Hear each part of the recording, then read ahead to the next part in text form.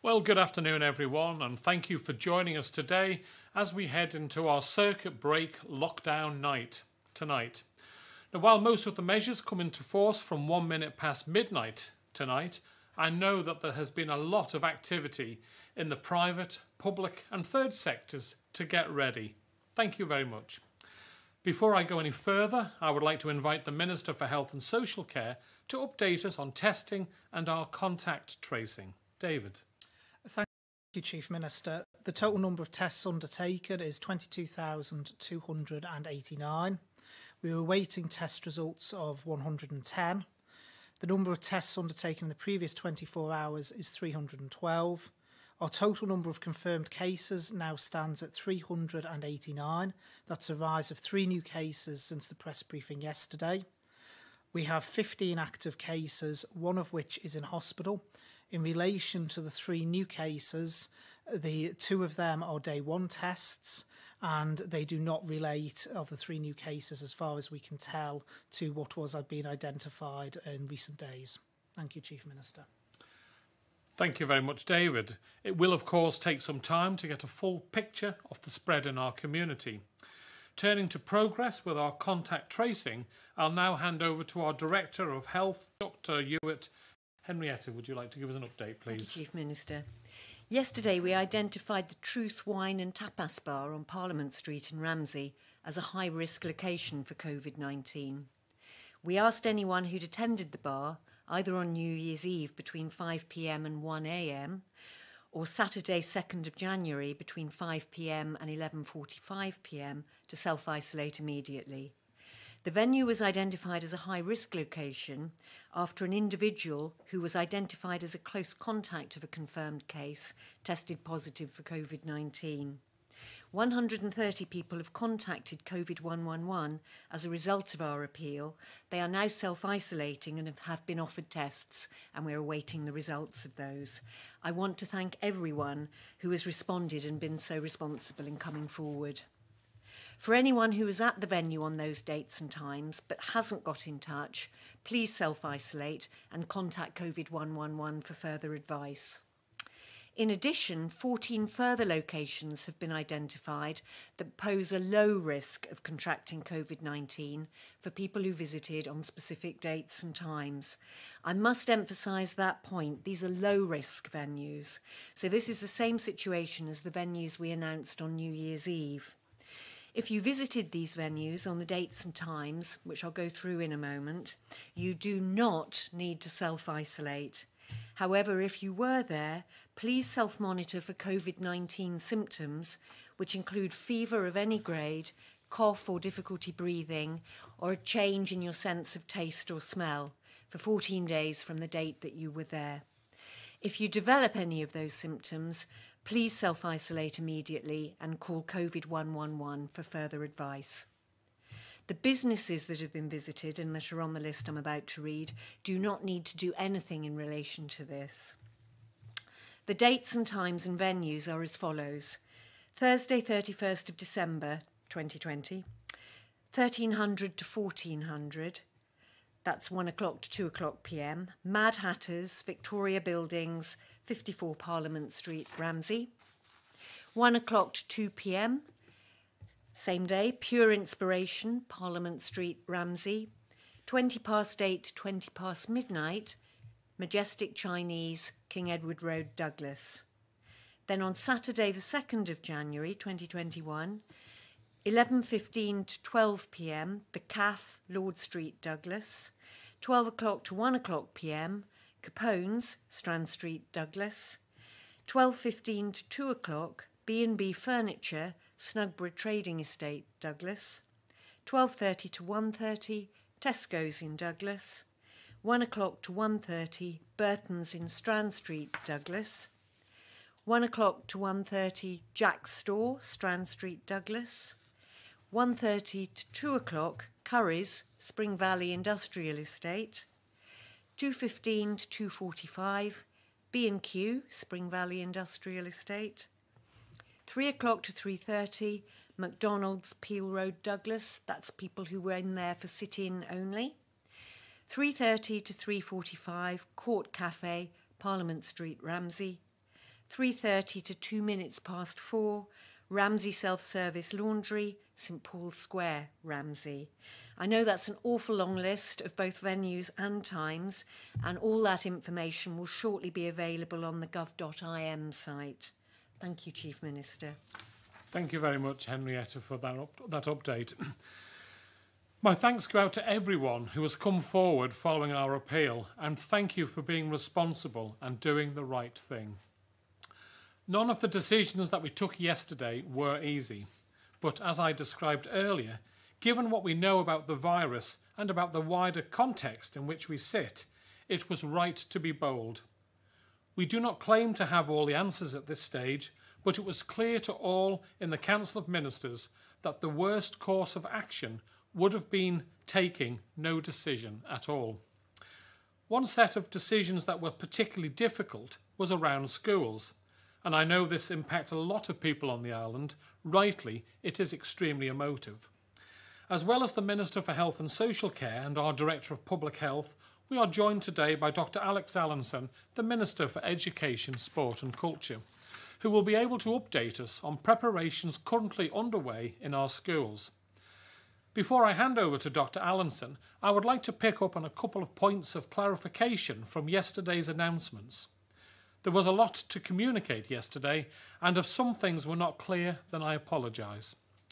Much of what we announced yesterday would have been familiar to people. It was broadly what we experienced at different moments last spring. One aspect that was new was our approach regarding face coverings, and I know this has led to some questions from the public. I would like to take a minute or two to clarify. Do please excuse me if I cover some of the same ground as yesterday, but I want to ensure we are as clear as possible. The overarching headline is simple. We strongly recommend that you wear a face covering whenever you are out of your house. As the Director of Public Health described yesterday, the more scientists observe and understand the virus, the more they are aware that face coverings play a really important role in reducing the risk to the wearer and those around. Face coverings can have a real impact on reducing the spread of the virus. I hope this is clear. This would apply to the vast majority of cases. There is some detail that is important for me to mention. A face covering will be compulsory on public transport. For your daily exercise, it is not compulsory. It is a matter for you. If you wear one, then please do. But we fully appreciate that some exercise makes this impractical. But please be responsible. Stay away from other people. There is an exception to this last point. Under the new regime for returning residents, if their day 1 and day 7 tests are negative, they will be able to start doing outside exercise again. But for these people, a face covering will be compulsory. They will have to tailor their exercise accordingly. As to those who are still in a workplace beyond tonight, for whatever reason, the same advice applies. When moving around the workplace and in any communal settings, please wear a face covering. If you are sat or stood at your workplace and socially distanced on your own for prolonged periods, then we do understand a face covering may not always be necessary. But for the moment, we are content that this is a matter for employees and for their employers. I hope that helps. Please remember that if you have any queries, do please go to our website at www.gov.im/COVID-19 or call the Community Support Line on 686 262. Both are now up and running. I have heard that the Community Support Line has been inundated and people are having difficulty getting through. We have allocated extra staff to it and this should improve. In the meantime, if you can use the website, please do so that those who really need the phone line can use it. 2 points that they are being asked a lot about are around childcare and house moving, and maybe I could address those here. People are asking if they can move house. As we did back in the spring, we would ask that if you can delay until the end of the circuit break, then please do so. However, if it is not possible, by which I mean you are contractually obliged to proceed, then house moves can take place, but only in accordance with the strictest possible social distancing measures in place.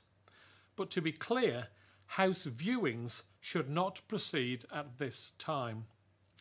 On the childcare point, people have been asking whether a grandparent or close family member can look after children during this lockdown period. The answer is that yes, for children of essential workers only. So that's essential workers only children, as long as that family member is not shielding, and as long as the children were dropped door to door. No popping in for a cup of tea, please. At this point, I would like to hand over to the Minister for Education, Sport and Culture, who I know would like to cover a number of important areas, including hub schools, nurseries, vouchers to replace free school meals, and the start of remote learning.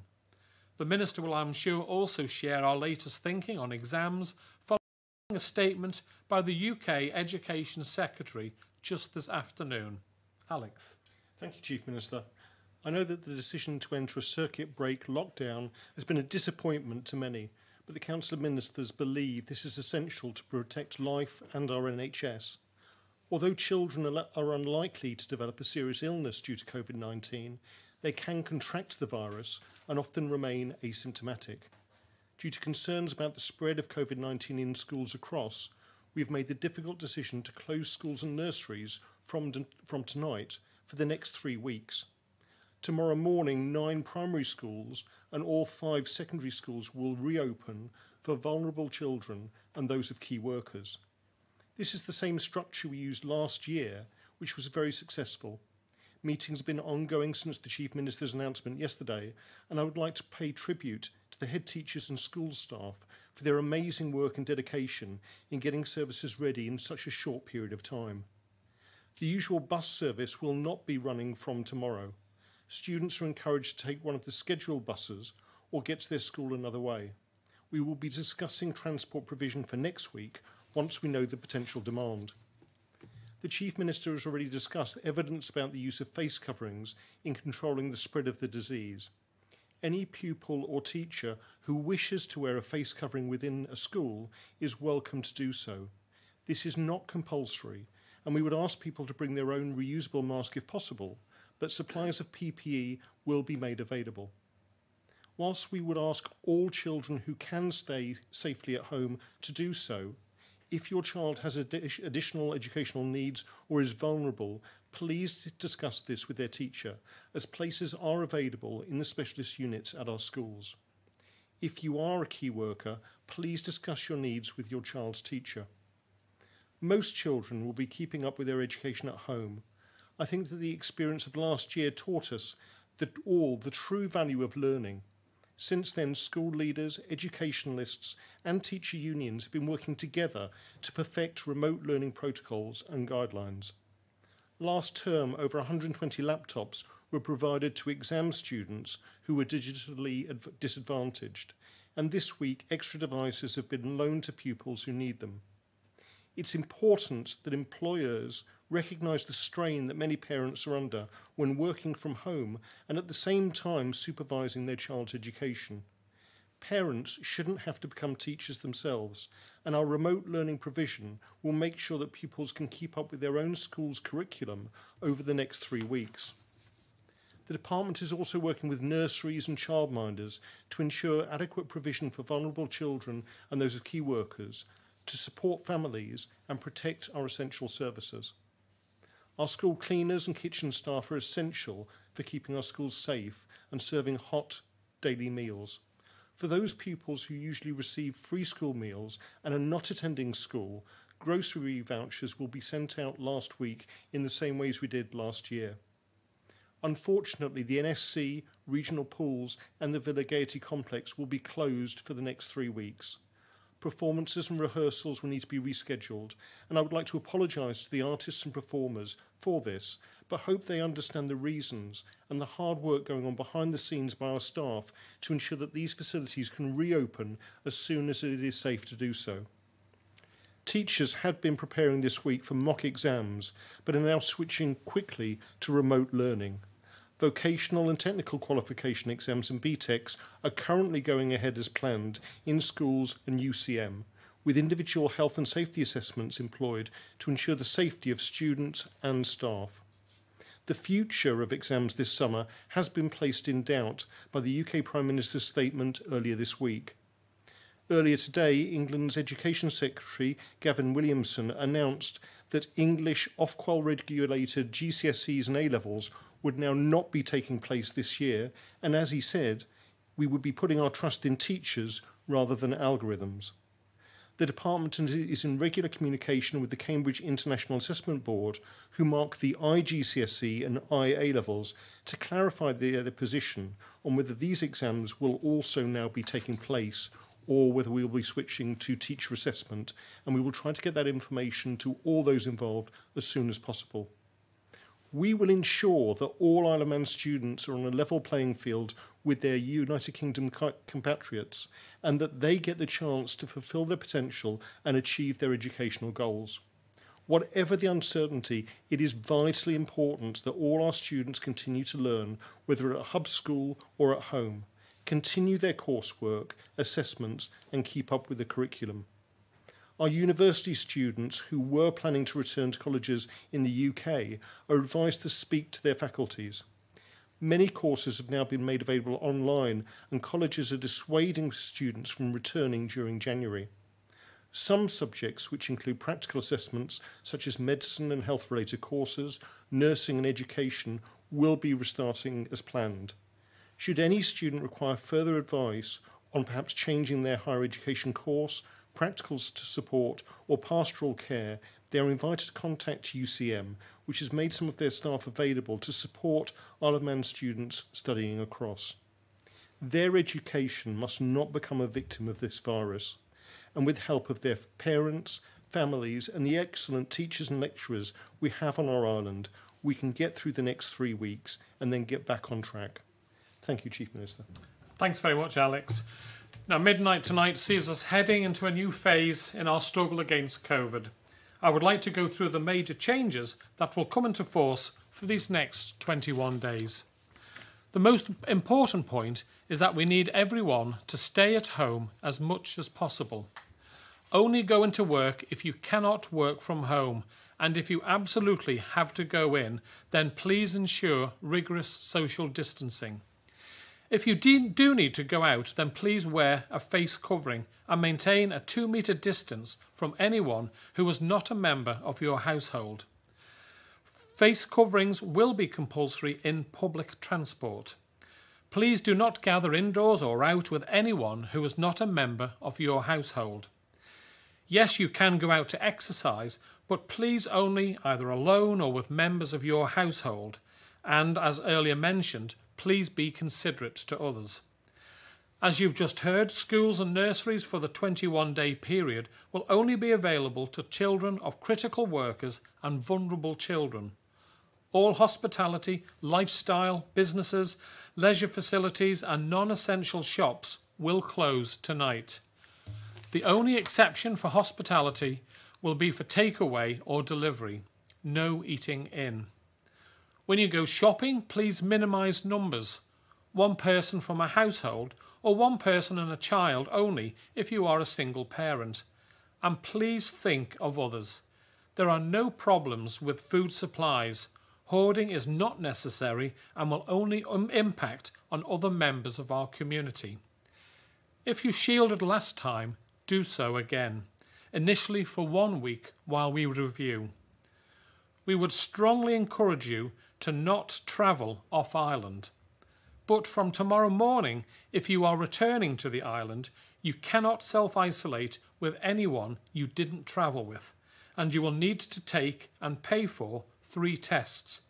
If you don't want to do 3 tests, then you will have to isolate for 21 days. I know none of this will be easy. We have been incredibly lucky for the last 6 months or so. I am hopeful that if we get the circuit break right, and if everyone plays their part, we can get back to that enviable position. Meanwhile, our vaccination programme will continue, and I have asked the Health and Social Care Minister to give us a full update on that tomorrow. I mentioned yesterday that the Treasury has put back in place a range of financial support. They have now put out some additional detail on that, and I hope the Treasury Minister will brief you in more detail this week. I will pause now and take some questions from the media.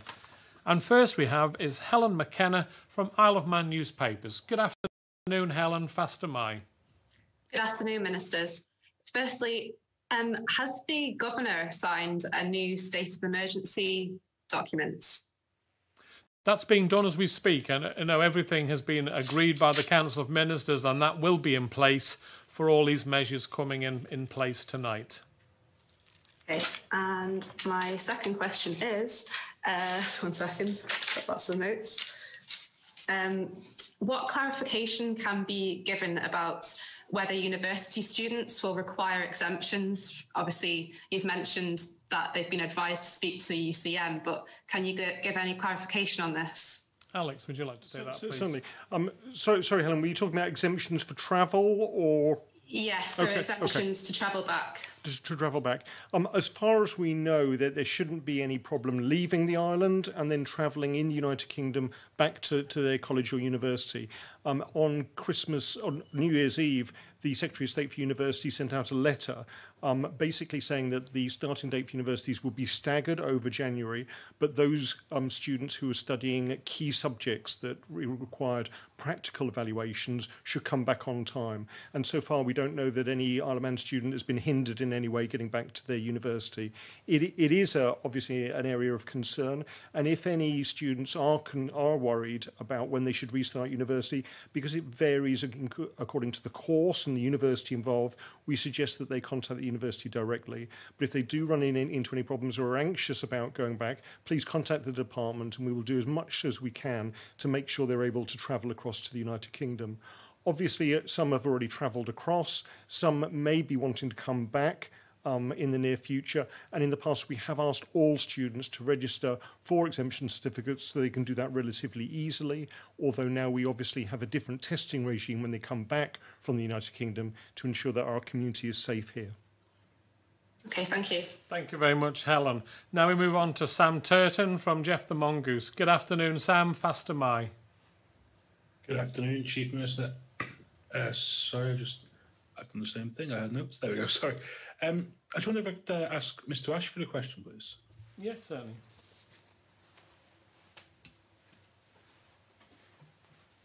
Fire away, Sam. Thank you. In yesterday's briefing, you said capacity at Nobles was limited. What is the status of the COVID ward, and what projections do we have for any potential increase in patients at Nobles that may be requiring treatment for COVID? So in relation to the COVID ward, Sam, at the moment we're using side rooms. So we've been using the side rooms. At the moment, we only have one patient, one COVID patient within the hospital who is located away in a side room, and any staff going in or out of that room are using appropriate PPE. Should we have a wider outbreak, should that be identified, we would go back to our plans which we had in place in the last outbreak, which was basically we would start shutting individual wards and making them into full COVID wards. Thank you. And secondly, in terms of vaccine rollout, there's been quite a lot of suggestion of people that we should be increasing the numbers that we are doing, given the state that we're in for a lockdown. Is this something that is being considered? And if not, why? Well, it's dependent upon deliveries, Sam. I think, as I've explained before, our deliveries are staged over the next 9 months. So it's not a case of the island is entitled to 180,000 vaccines and we're going to get them all in one go. They're actually staged deliveries. So we are rolling out the vaccines that we've got. The first 975 will be done this week. One good piece of good news that I can give is that, like a lot of places, people will have seen these reports where people have said they're getting 6 doses out of the vials instead of 5. That is the case with us as well. So we will be able to do more than we anticipated in shorter time. Thank you. Thank you very much, Sam. We now move on to Leanne Cook from 3FM. Good afternoon, Leanne. Faster Mai. Good afternoon, Chief Minister. My first question is probably the question we've received the most. Single parents particularly, they're wanting to know what these new restrictions mean for people who have joint custody for their children, who perhaps spend time between two different households.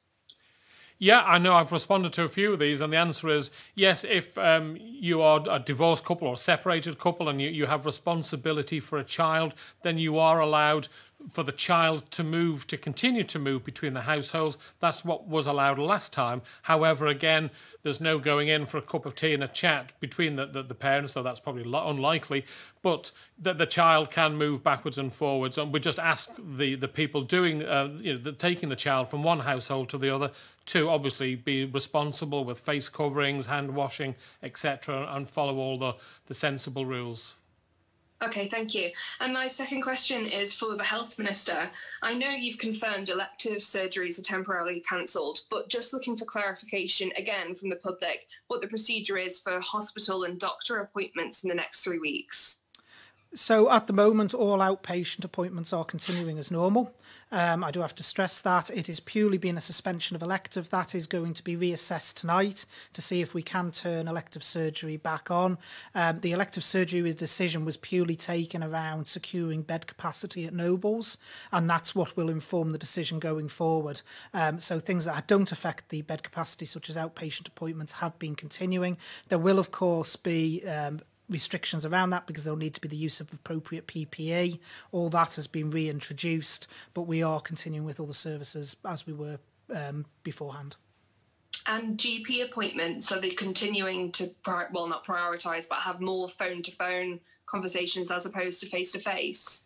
The system hasn't changed in that regard. Again, Correct. The change is in use of appropriate PPE, where the PPE guidance that was in place during the pandemic has been brought back in.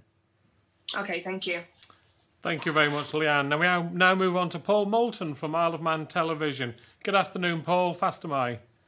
Good afternoon, Chief Minister. Before a question, can you just clarify about face masks for children? Is there any advice on yes or no for that? Well, obviously, if you can and your child will, then yes, wear a face mask. I think if you look at the original COVID-19, young people did not tend to get infected as much as adults. The new variant of COVID-19 is clearly showing that younger people are nearly as infectious as adults going forward, and therefore if you can get a young person to wear a face mask, then we would recommend that. Again, we are not making this compulsory. It's best advice. The only time it's compulsory is when you go in public transport, and then in the workplace it's between the employee and the employers to work out a sensible arrangement. Okay, my first question then, some government employees are being told they want to shield, but they need to take either annual holiday, unpaid leave, or time owing to cover that. Is that correct? Is that the official policy of the government for government workers? Right, I can't give you an answer on that, Paul. It's news to me. I mean, we ask people to work from home. So if you are shielding, you should be able to work from home. I'm not aware of people being told that if you go home and you don't do work for a good month, then you take it as part of your holidays. But what I will do is I will give you an update tomorrow at the briefing, should the information I've just given you be different. But I'll give you an update on that, Paul. Thank you. My second question is, we've got 130 people that came forward from this place in Ramsey. That's great, obviously, good news. But how many are you expecting now? And is the danger potentially there that people haven't come forward could be spreading without knowing it? Or, how can you get the information to make sure these people come forward? How many do you need to get a full house of people who have been to that venue? Well, we'd like everyone to contact us, obviously. We've given out the details now. Henrietta's given quite a lengthy number. I don't know if either David or Henrietta want to come in and expand on that. Yeah, I'll bring the Director of Public Health in a minute, Paul, but one of the key things to point is this is the point of having a circuit breaker for 21 days because you're not going to get everyone necessarily coming forward, and we need to assess if there is any spread, and if so, how far. So that's one of the purposes of a 21-day circuit breaker. In relation to these places, I would urge people who are in the high risk, who classed as the high risk venues, to come forward. We have the testing capacity to be able to test them and get the results back, but I'll bring the Director of Public Health in.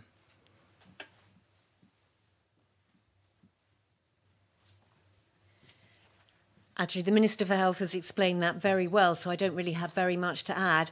Obviously, we have no way of compelling people to come forward, so we can't do that, and neither can we compel them to have tests if they do come forward. So you'll never have a complete fail-safe for tracking down everybody. And as the Minister said, this is the reason for having the 21-day circuit breaker period put around this, because we cannot be sure, we cannot assure ourselves that we are going to be able to identify all the potential onward transmission chains from the clusters that have been identified. And therefore, we're having the period of 21 days to maximise the chance that if there is anything that has managed to get seeded out into the community, we will pick it up. So I'm just wondering if 130 was a good response in the sense, had they had in 500 people that night? Does anyone actually know how many people potentially need to come forward? We know pretty well how many need to come forward from one of the evenings because it was a booked event. And we have had very, very good response from that. The second evening, we don't have precise numbers, but we believe we're getting an extremely good response. We don't have any worries that people are not coming forward in large numbers.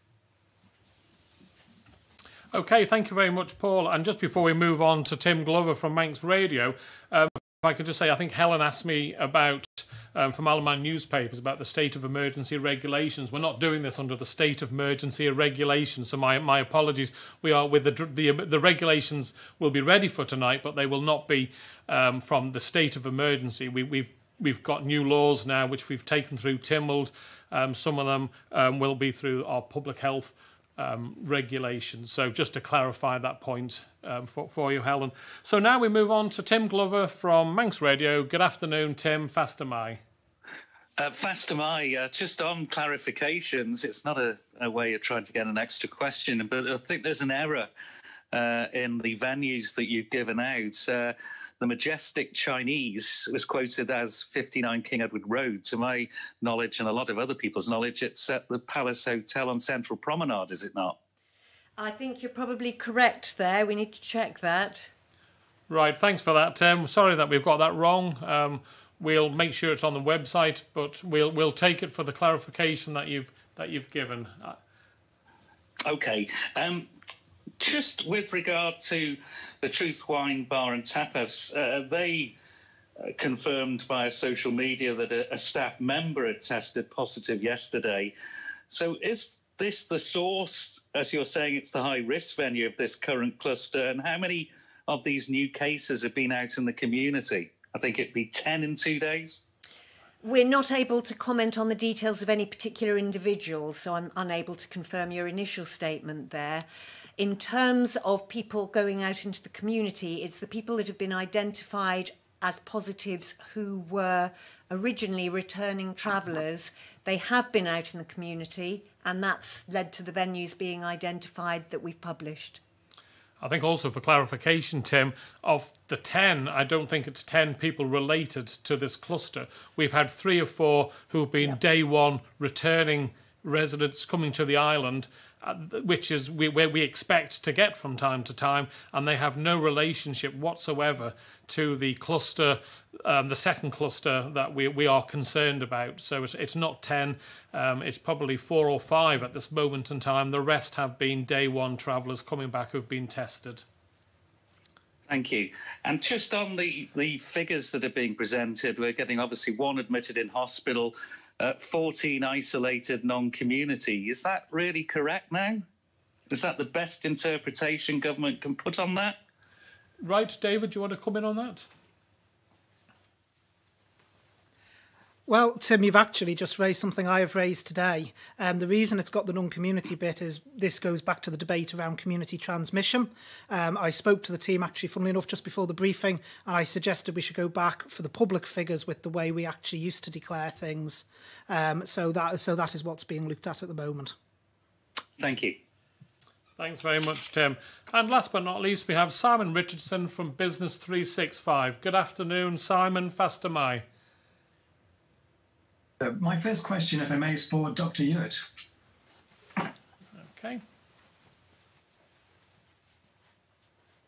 Okay, Simon. Thank you. When, Dr. Ewart, will you find out if any of the more recent positive cases are carrying the new variant of the virus? And if it turns out that they have it, do you think a 3-week circuit break will be long enough to eradicate the outbreak? The variant does not at the moment make any difference, as far as we know, to the timings of how the virus behaves. So in respect of that, probably not. But obviously this is a very fast moving situation, and more evidence and investigation into the nature of the variant is accruing all the time. And obviously we keep up to date with that. But at the moment, as we understand it, the timings from the epidemiological perspective, so that's incubation periods, length of infectivity, etc., are no different. It is just the level of transmissibility that is so much greater. And in respect of the time to get results back, we should be getting our initial results back at the end of this week or the beginning of next. And one of the very interesting things that we will be able to find from that is whether any of these cases from the two, what appear to be completely separate clusters, turn out to be related. At the moment, from the epidemiology, we have no suspicion of that at all. They seem to be completely separate. But obviously the genomics will give us further information on that. Thank you very much. My second question is for the Chief Minister. It relates to the rules that have been laid down, and there is an apparent anomaly in that building supply companies are allowed to remain open, but construction sites are being closed down. What's the reasoning behind that? Right, well, this is the same as we did last time. I don't think it's an anomaly. We recognise, especially at this time of the year, that sadly there will be leakage in your roof, that your central heating boiler may break down, that you might have a burst pipe, etc., etc., that your cooker might break down. You know, the list of what we would consider to be emergency supplies. So we are allowing these businesses to remain open so that those trades that need to go into people's houses to fix either your heating or problem with the roof have the supplies for the public. It's what we did the last time. It's sensible to obviously do it again, but you will not be allowed to start a new building project or start a new kitchen being fitted. If you're halfway through and you've got a problem, that's fine. As I say, if there's a leak in your roof or your boiler goes off, then we must have these businesses open so that the trades that need to go and fix them will be able to get their hands on the supplies. And we did do this, Simon, in last year when we had a shutdown. Thank you very much. Thank you. Okay, well, thank you all very much for those questions, and a big thank you to the media for the important role that they play in getting information out to the island community. So thanks very much, folks. And I would like to thank everyone out there for the determination and resolve I know you will show over the next 21 days. It is something of which this island is rightly proud. We did it before, and we can do it again. Let's work together to get this done. Let's support each other, be kind to each other, look out for each other, be considerate of others, and hopefully we can come out of this circuit free again of this virus. Please remember the basics. Stay at home as much as you possibly can. If you need to go out, then wear a face covering as much as you possibly can. If you have any symptoms, then stay at home and call 111 as soon as you possibly can.